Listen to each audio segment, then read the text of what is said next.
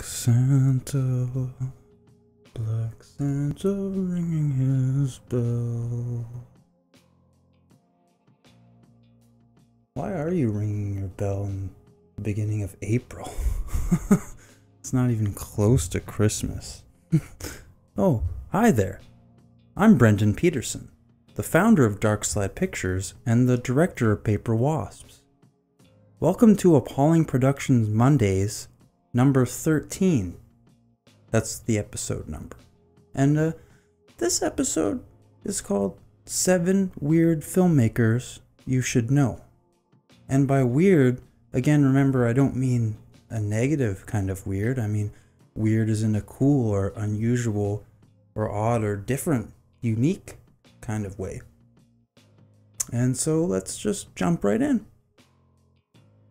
Sebastien Godin is a Canadian filmmaker who really loves monsters. And he makes really weird ones in his movies. His first feature film, entitled Like Animator, is exactly what it sounds like. A hybrid of Reanimator and werewolf films, with some extra added surprises as per his usual style. He is currently shooting his second feature film entitled Slimoids, which is his go at a Gremlins-like movie, and it's being done with real puppets. Keep track of this young up-and-coming filmmaker and you'll see some more weird monsters, I'm sure of it. Jeff Lieberman is an American director known for his highly creative and distinct horror movies. They often feature oddball plots like his film Squirm, where a storm causes power lines to break and touch the ground, drawing millions of man-eating worms out of the earth. Or his film Blue Sunshine, where a possible dangerous form of LSD might be driving people into becoming homicidal maniacs. He doesn't have a ton of films, but they're worth checking out, so check them out. Louis Buñuel was a Spanish filmmaker who is known for his surrealistic style. His first picture, Un Chien Andalou, was called the most famous short film ever made by Roger Ebert. And his last film, The Obscure Object of Desire, won him Best Director awards from the National Board of Review and the National Society of Film Critics. If you like your films dreamlike, weird, and surreal, well, check out Buñuel. Andrzej Zulawski was a Polish film director and writer.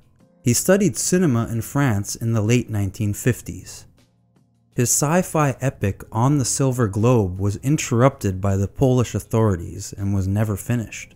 After that, he moved to France, where he continued to make violent and controversial art house films. He continued to make films until a year before he passed, his final film entitled Cosmos. Ken Russell was an English director known for his flamboyant and controversial style.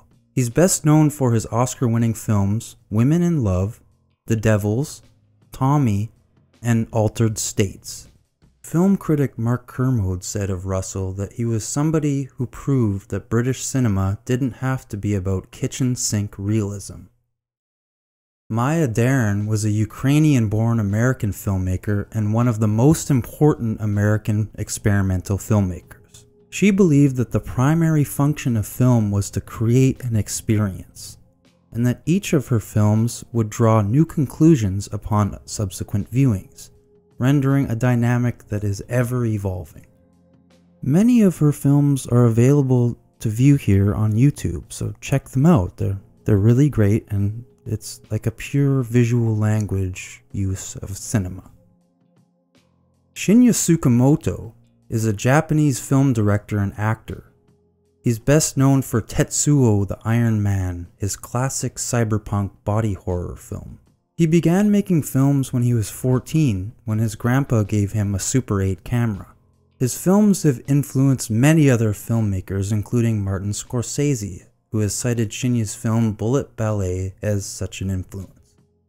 His films are all quite different, but all offer unique artistic qualities that only Shinya can deliver. So definitely check them out.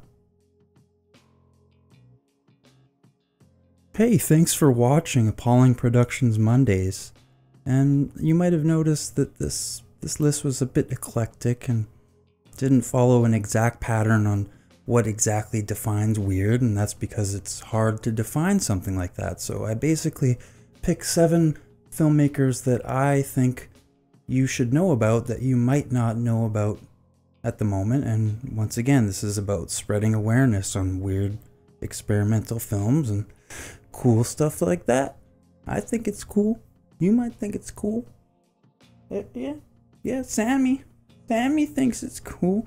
Sammy.